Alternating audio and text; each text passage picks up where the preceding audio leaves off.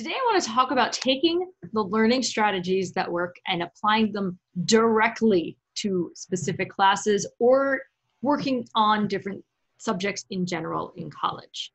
So, if you haven't heard me talk about the Learning Scientists before, learningscientists.org is definitely one of my favorite places for learning about learning strategies. Let me show you. This is their website. They have 6 strategies that are really useful and important. I'm going to show you those in picture format, so mostly we can follow along with them. So these are the 6 strategies for effective learning: retrieval practice, spaced practice, dual coding, interleaving, concrete examples, and elaboration. And I'm going to talk about them with some examples that you would use if you were in an English class, a math class, and a science class. I lean a little heavily towards the math and science because that is my field, but I think you can apply these in lots of different ways.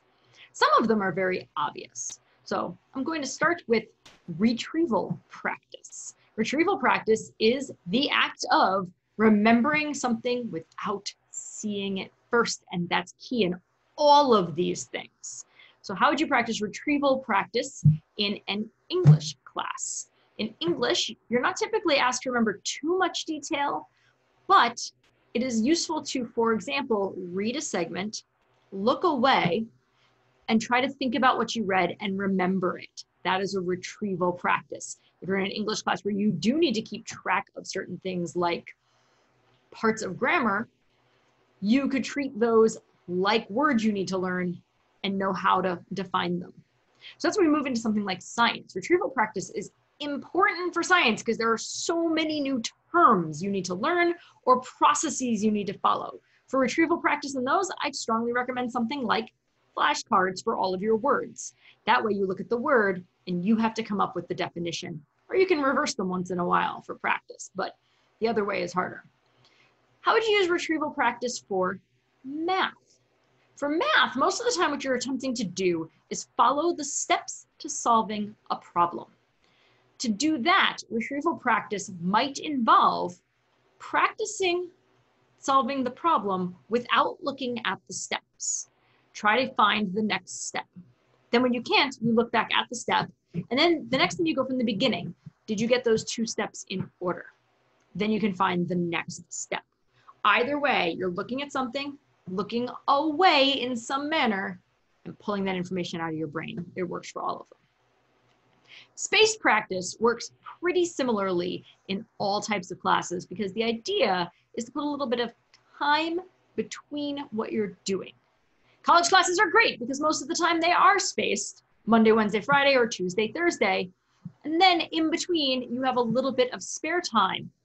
Or you can space by looking at something once per day and then not until the next day.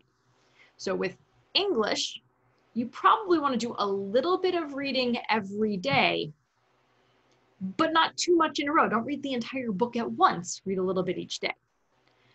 With science, you definitely want to look at something and then go back to it like 2 days later and try again, because you want to let it actually dip out of your brain and back in. With math, same thing. You don't want to have to do all the problems at once. Do a few problems each day. That's space. Dual coding is where you put together different aspects of what we used to think of as learning styles, things like auditory, visual, read-write, all of that. Let me tell you, they work better together.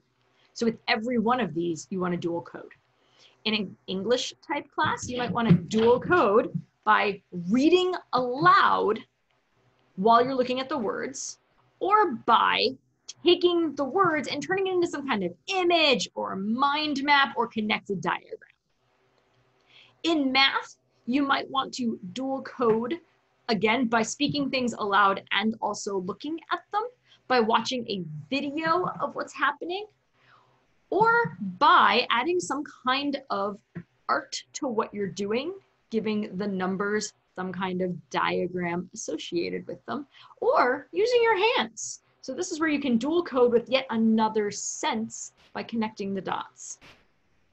Biology is super easy to dual code because you can hear things aloud. You can look at them on paper. You can draw diagrams. Of most of them, I recommend diagrams. You can map things. So again, you can make connections in different ways. Mind mapping is a great way to dual code. And speak it out loud while you do. People might think you're crazy, but if you learn it, does it matter? Interleaving means going back and forth between different things. In an English class, interleaving might mean putting your English with other stuff. If you're in a writing situation, what interleaving might be is read a little, write a little, read a little, write a little, instead of doing things in larger chunks, just to get your brain around it. In math, interleaving is the best one, because what it means is do different types of problems. Don't do 5 addition problems, then 5 subtraction problems, then 5 multiplication problems. I know those are all too easy, but it's a great example. Do addition, then subtraction, then multiplication, so you're constantly swapping things. And it's gonna feel harder. Interleaving makes your brain work harder, and it doesn't like that. And it will make you feel like you don't know what you're doing and you keep forgetting. But I promise it works, and there's evidence for that. And in science, I would jump between different things. So interleaving would mean, especially if you're in the area where multiple chapters are coming together, which happens a lot in biology, to look at one type of thing for a little bit, then switch and look at another one. Mix up all your flashcards so that you have things on the nervous system and things on the cardiovascular system and things on the respiratory system together. That's a good way to interleave. Concrete examples is a way to relate something back to something you know and can see and can touch. Maybe not always, but close enough. In English, this is almost done for you, since most English things are not as abstract. And you can say, oh, this character is just like when I felt this way, or I can relate to this situation in this book. But do it consciously. Take the moment to do that.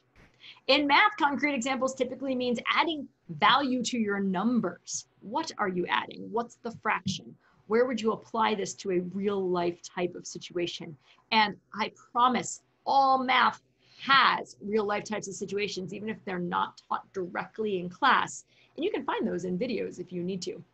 I used to learn how different kinds of calculus curves related to landscapes. It might be one of my favorite things, and I hate calculus. In biology, concrete examples, again, mostly easy because the things are real and you can back relate them to something. So if I'm talking about respiration, I actually want to talk about my process of using energy and breathing. Finally, elaboration, which is where you take something and you start small and you broaden it.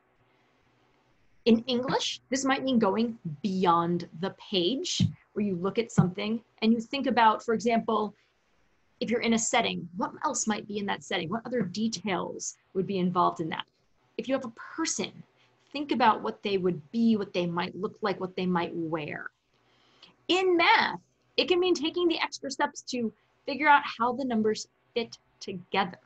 If you know how to follow a particular series, can you then understand abstractly how these pieces clip, or can you at least try to branch it out and make it work? And in science, it almost always means going into just a little bit more generalized detail. Here's how the cells fit together. But if they're doing that, then how would they also need to stick? How would their membranes interact? What are these cells called? Can I add more to that?